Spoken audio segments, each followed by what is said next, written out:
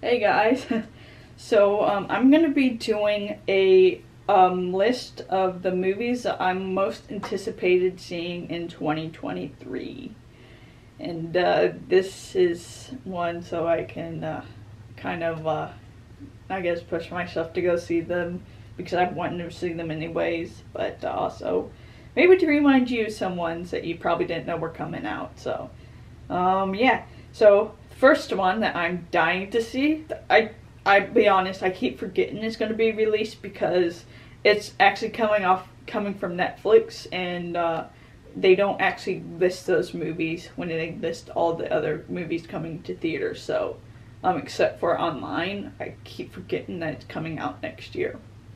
But that, of course, is Rebel Moon, and just from the shots that are being released, it looks absolutely beautiful, and I'm so goddamn excited to see it. Zack Snyder always knocks it out of the park when it comes to his movies, so I'm so excited to see it.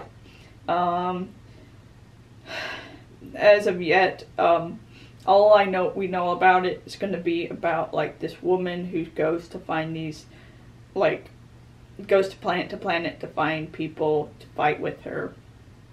I'm assuming to get this big threat. So, I mean, originally we already know it was originally supposed to be it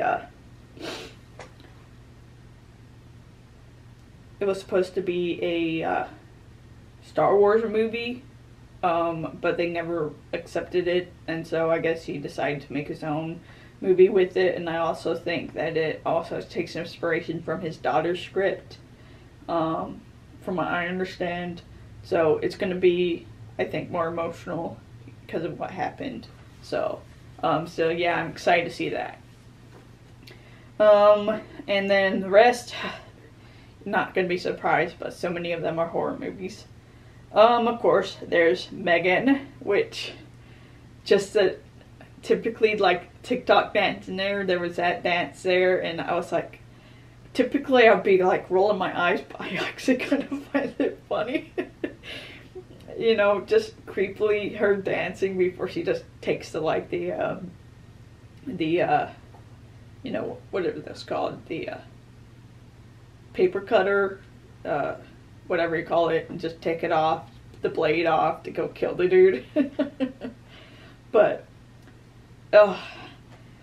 I think I found the most funniest description of Megan was when I was in theaters, and I was just in the hallway, and this kid was talking about it, and he called Megan the sexier version of Annabelle. And I just took great enjoyment out of that description. But yeah, it's by James Wan. I mean, I enjoyed Aberrate, not what was the fuck his name? What was that movie called? I mean, I enjoyed his last movie, so I'll probably enjoy this as well. Winnie the Pooh, Blood and Honey. You bet your ass when I heard this was coming out, I was gonna go watch it. If they continue to make like fairy tale characters into like these horror villains, and I'm all for it. But let's be honest here, just the original like fairy tales that Disney's based off are horrific enough. But I'm definitely gonna go be seeing this. Cocaine Bear, okay.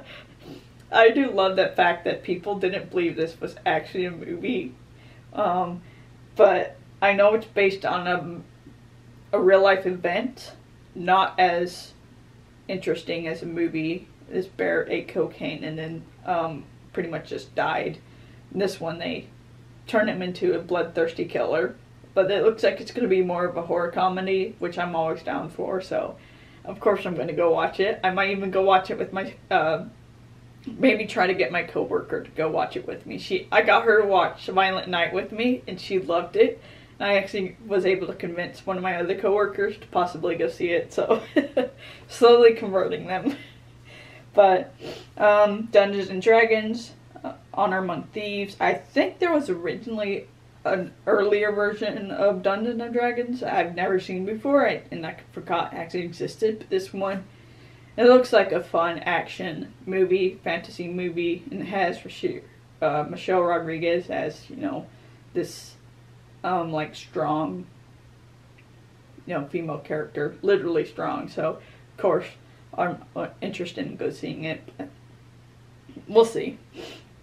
Transformers Rise of Beast. Originally I was very, oh god, I'm not another one, but then I realized Michael Bay has nothing to do with it, which automatically makes it interesting to me, because I hate his Transformers movie after like the first one.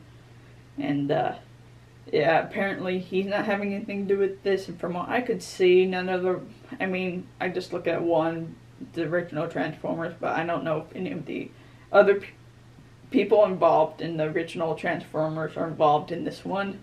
I know Bumblebee's, I'm assuming this is coming directly after Bumblebee. This is within the same universe. I don't think, I don't know if I saw, was it Haley Steinfeld? Wasn't she in Bumblebee? I didn't see her in the trailer, so I'm not sure if they're not continuing on from that movie. We'll see. Elemental, I know that's a Pixar movie, and that's pretty much all I know. And so automatically when it comes to Pixar, I'm always willing to give them a chance. So I'm assuming it just has something to do with the elements. So, you know, I'll probably go watch it. Insidious, Fear of the Dark. I loved Insidious. I think I liked Insidious 2. The next, like, 2, because I think this is number 5. I'll have to rewatch them, but I'm always down for, like, Insidious. I guess with horror movies, I'm more willing to watch them even if I know there's some of the sequels I don't enjoy, because I just enjoy horror movies overall, and so no matter what, I'm willing to give them a chance. Oppenheimer, this is Nolan's one, yeah, right? He's coming out with it, about the bomb, and I mean, I do like Nolan, so I mean, more than likely or not, I'm gonna go see it. I haven't seen the trailer yet, though. The Nun 2, didn't know they were coming out with this either, but once again, I think it's a James Wan movie, right? Or at least it's from the Conjuring universe, and I'm always willing to go watch it.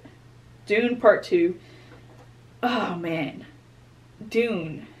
I have such a, because I could not get through the books. I'm still halfway through the book. My coworker said that it gets better at, you know, once you get halfway through. We'll see, but the original Dune, you know, the movie, I wasn't much of a fan. The first movie, I wasn't terribly a fan, but I kept in mind that this was like the first half of, I think it's 2 parts for the first movie. And so,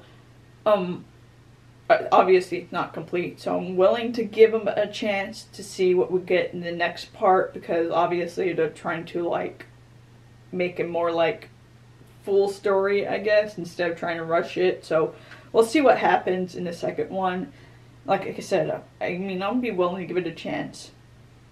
And one that I did not know was happening until I saw the trailer was Mafia Mama. And this just looks like one of those movies for me. It's about this woman who finds out that she's a member of like the mafia, and once they're, you know, like the mob boss dies or something, I guess she's next in line, and so now she's head of the mafia. And so it's just this like, I don't know if it's this like housewife who's now head of the mafia. One of my favorite scenes is when she brings in this like metal box that you think is gonna have like guns or something. It turns out it just has like muffins in it. It was just so fun. And definitely I feel like one of the ones that could either be really funny or crap, but I'm willing to go watch it. So yeah, those were the movies that I'm wanting to see in 2023. There are probably so many more that I'll eventually see and like, because I just went based on, I don't know what database it is, but it shows most of the, at least bigger name movies that are to be coming out. But a lot of them end up flying under the radar, and I still end up watching them, enjoying them. So So yeah, those are the movies at least I'm wanting to see in 2023. So if you have any that you're wanting to see that I did not mention, I probably did not know existed or are coming out, just let me know down in the comments. Other than that, you guys have a nice day. Stay safe out there, and I'll talk to you later. Bye.